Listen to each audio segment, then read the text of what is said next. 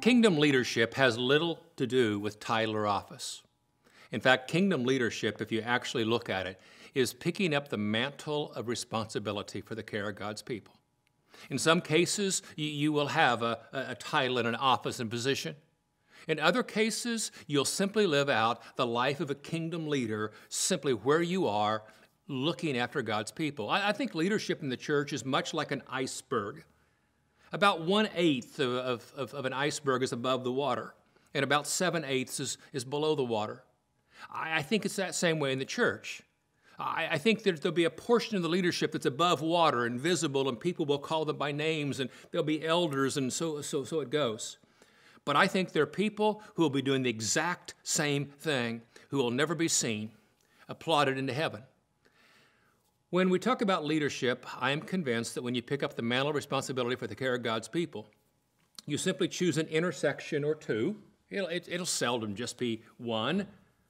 But you choose a place or two that you work out of, and these skills, the ministry of prayer, the ministry of compassion, the ministry of the word, and the ministry of duplication, just helping people to figure out how to do and how to see and live out of the very things that you're doing. Let's spend a little bit of time on this ministry of prayer. I assume there's several ways that I could probably talk through the scriptures with you in this session. But if you don't mind, and if you'll forgive me a little bit, I guess I just probably want to tell you a personal story. I want to tell you where my life changed on this, and just talk through my own life. I've been doing kingdom leadership for a long time. I had started back in the early 1970s, being somebody's minister, way too early. But I enjoyed it, and good things happened out of it, and God blesses fools and children, and my story is kind of one of those. But let me go to the 90s. I'd done kingdom work, but in the 90s, a situation opened up, a situation that occurred that involved an incredible opportunity in our town for a unity among multiple denominations. I had people from all kinds of backgrounds that were in leadership who would sit down over a cup of coffee and they would say, how can you be Christians only? And how can you begin to drop away the denominational trappings and just be Christ followers? And I realized God had opened a door that I didn't know that I was capable enough to walk through. Here's where I need you to cut me some slack, but I just want to tell the story. It was the first time that I decided to do an extended fast. I knew I was over my head on the opportunity, and so I decided to do a fast. Fasting, by the way, is not hard. Cutting food back is hard. Cutting food out is not hard. I don't think heaven keeps any record of extended fast. I don't think it's, in the grand scheme of things, nothing that will be on heaven's walls. So I don't in any way want you to hear anything out of this I don't intend. But I end up doing a 40-day fast. That 40-day fast was one of the most powerful things in my life, but it comes back to this issue of prayer. When you do an extended fast, one of the misnomers that you have is that you skip all meal times and go off and pray. Well, you might if you're going to do a 1 to 2 or 3 or 4-day fast or something. But if you're going to do 40-day fast, you don't skip the meal times, because that's where your family and friends are. And that's where you connect with people. And so what you'd do is you'd go sit and drink an iced tea or something at a meal with your friends. It's not a big deal. Nobody notices. Nobody cares. It's nothing. But what I did do is I would take a couple, 3 hours every afternoon, and I would go off for an extended time to pray. I happened to have a job that let me do that. Well, it was February, and instead of going off on a prayer walk, I would go off on a prayer drive so I can keep my heater on. And so I would drive away from the building, the church, because there's just too much commotion and noise there. And I would go sit in a neighborhood, and I just began to pray. And I began to pray about the opportunities God had opened. I began to pray about our church and the life and ministry. And then I realized, I think a conviction by the Spirit, that yes, I knew about prayer. I've taught on prayer. I've written prayer notes. But I wasn't sure that I knew how to kingdom prayers. And so I simply began to take all of Paul's prayers. There's a series of Paul's prayers, and I began to memorize them. And as I began to memorize them, a conviction began to roll over me that I was praying the kinds of prayers that Randy would pray, but I wasn't praying the kinds of prayers that the kingdom would pray. And it wasn't the kind of prayers Paul prayed. And as I memorized those prayers, I began to realize Paul has this lifestyle that of all the things Paul is, he's a man who prays for people. In fact, almost all of his letters, they almost all start off with, I've been praying for you, and I want you to know what I've been praying for. And then he lists them out.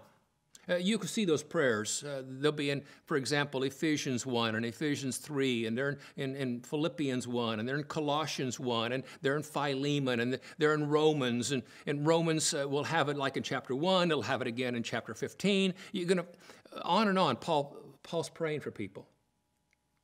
Today's not the day to go through all those prayers.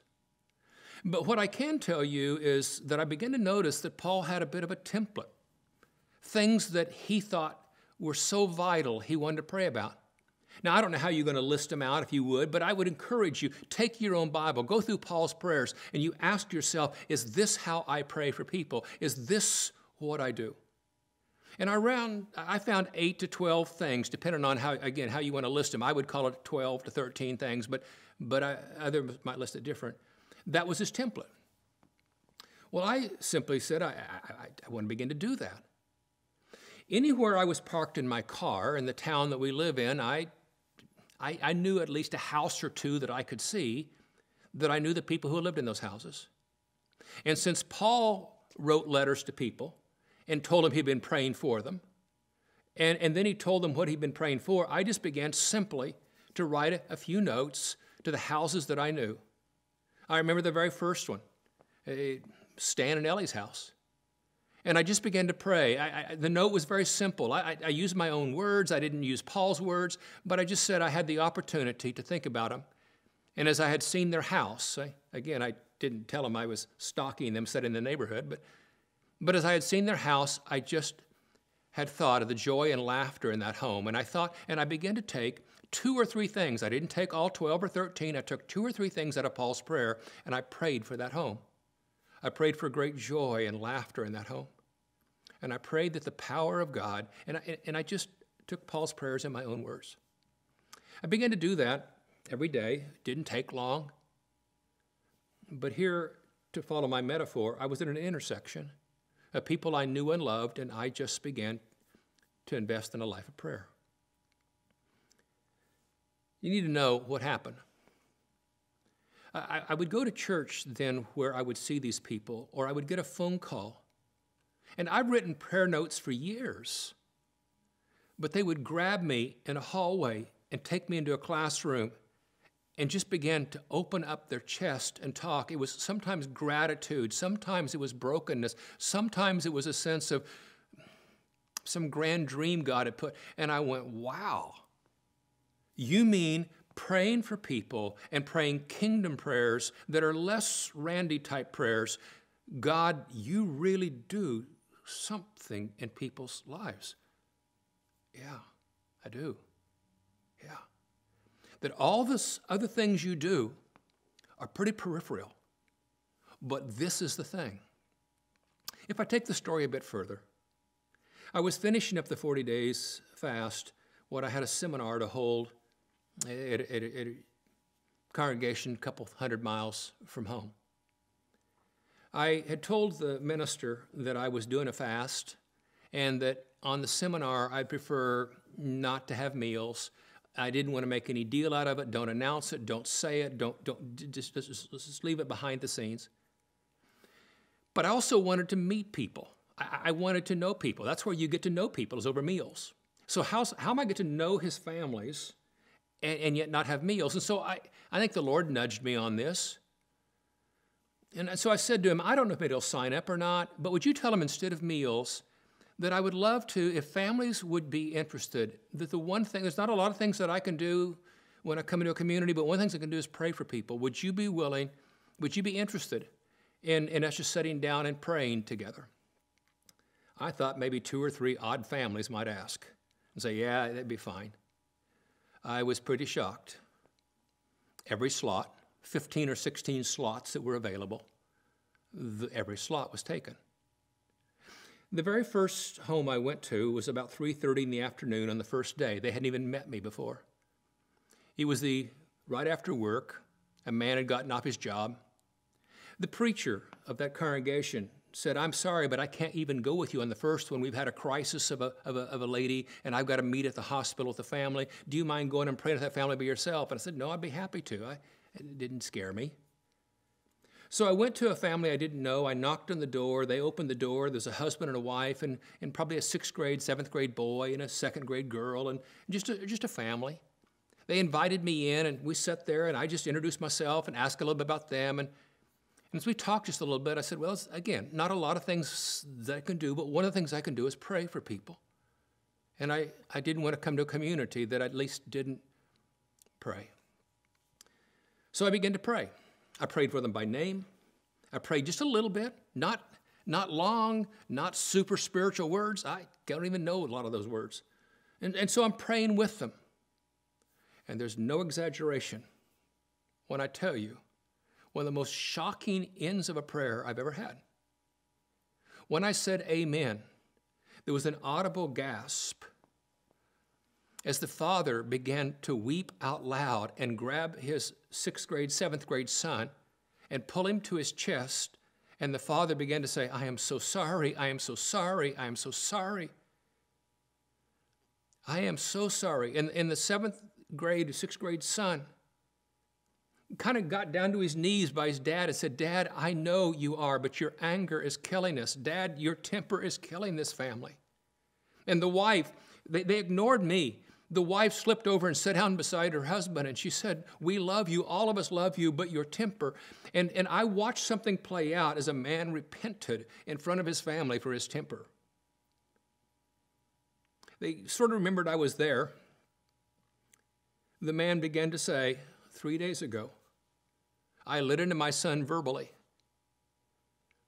and I am so sick at what I did. Started a bit of a dialogue. Ended up working with that family a little bit longer at another occasion then. But you didn't have to do much because repentance turned a family in incredible ways. I don't want to tell you out of the 15 or 16 appointments that I was able to have in those 3 or 4 days. I don't want to tell you that everyone was like that, but I'm going to tell you the Lord must have thought I was a slow learner because He gave me about a dozen of them that had a similar kind of thing. It rocked me back.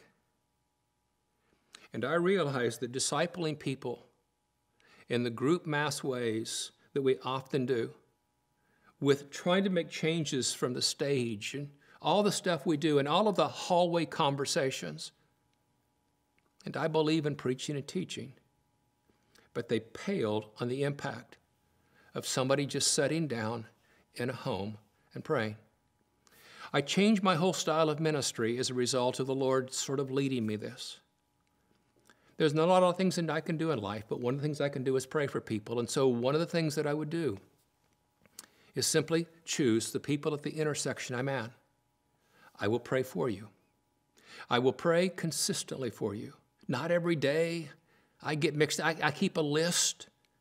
But not only will I pray for you and pray these kingdom prayers that Paul might have, but here's what I'll also do. I'm going to find a way to pray with you. And not to embarrass you, not to make you pray. And so it's easy to call a man and say, John, I just think the Lord sort of brought your name to mind, and I've always enjoyed and appreciated, and thank you, John. John, are you available for a cup of coffee after work tomorrow? One of the things I'd be honored to do is I'd love to hear a little more of what's going on in your life, and I'd love the privilege of praying with you. Whenever I live my life at my intersection, I believe that praying with and for people is one of the things that is the stewardship that God gave to all leaders. And if we're not people of prayer, and I'm not talking about at the communion service, I'm not talking about as the introduction to a worship service, I'm talking about praying for people. We recognize that the body of Christ, the church, it's not a location like a building. It's far more organic. When Jesus said, my people will be a people of prayer, as he cleansed the temple, is there not an indictment to those of us who may live a life that doesn't have enough prayer? So how do you do this? Well, I'm going to just simply encourage you. Would you take what Paul has prayed? You certainly take what Jesus has prayed, but you could take Paul's prayers. It is incredibly easy, and you simply take a week or two and you study them and you write them out and you look at them and you pray with them, pray through them. And when you get done, if you haven't decided that the places God has placed you, that I could begin to live a gentle, non-spotlight kind of life, but I will pray for people. I have been doing this a lot through the years.